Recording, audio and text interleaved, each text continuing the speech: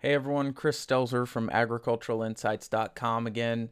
Remember, this is the place where you learn from real farmers and ranchers. That's right, I interview real farmers and ranchers, giving you practical knowledge that you can go ahead and use in your endeavors in sustainable agriculture and permaculture and whatever you want to call it these days. But yeah, it's all the same thing. So today, in case this is the first video you've seen, I do long interviews with people. They're usually about 60 minutes long, and maybe you don't have the time to listen to all those interviews. So I'm just going to summarize interviews. So this is another interview summary from Agricultural Insights, and this summary, I'm going to talk about Dick Richardson. And Dick Richardson used to live in Africa, and he moved to Australia, and he is ranched on those two different continents. He's also a holistic management educator, a holistic management facilitator, but first and foremost, he's a farmer.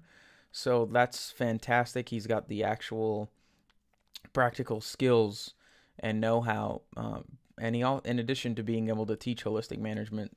So it's just fantastic. But man, this interview, he really changed my mind on some things, especially grazing management. And he has a very different way at looking at grazing management.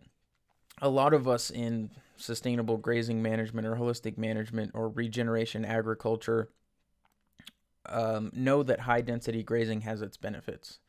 But Dick Richardson argues maybe we're overusing high density grazing and we need to back off a little bit. And so I kept pressing him. I'm like, Dick, what do you mean? Like, what does the management actually look like here?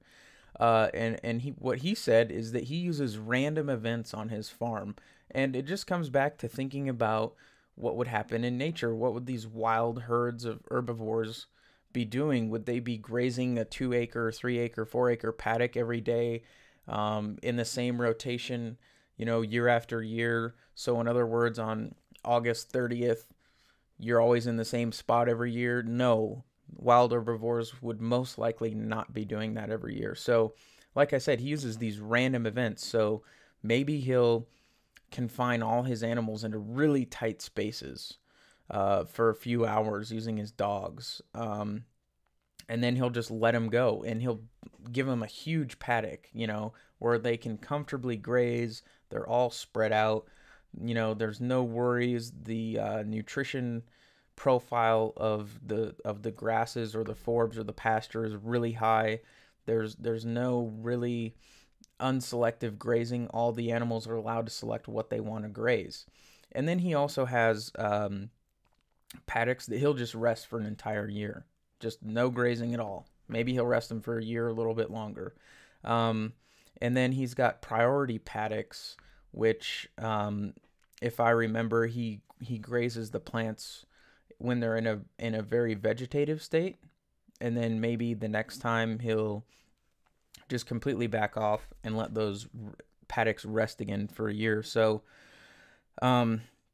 he also has, I think, what I referred to as the resting areas for a year. He calls those strategic resting camps. So he plans all this out using his holistic management grazing. It's just a big sheet. In case you're not familiar with it, it's like a big sheet that you can use for grazing, for planning your grazing management. It's a great tool.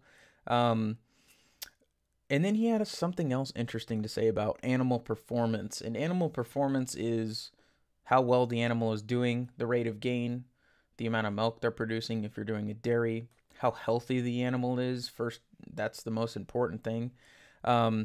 And he said that animal performance and stock density go hand in hand. So generally speaking, and this isn't true for everyone, when you increase the density, animal performance usually goes down. And it makes sense because the animals can't graze as selectively, right? So I'll leave it at that.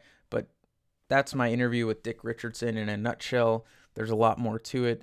Go over to agriculturalinsights.com for more. Again, I'm Chris Stelzer. Thank you for watching, and I hope to see you around Agricultural Insights, and please stop by and say hi. We'll see you next time.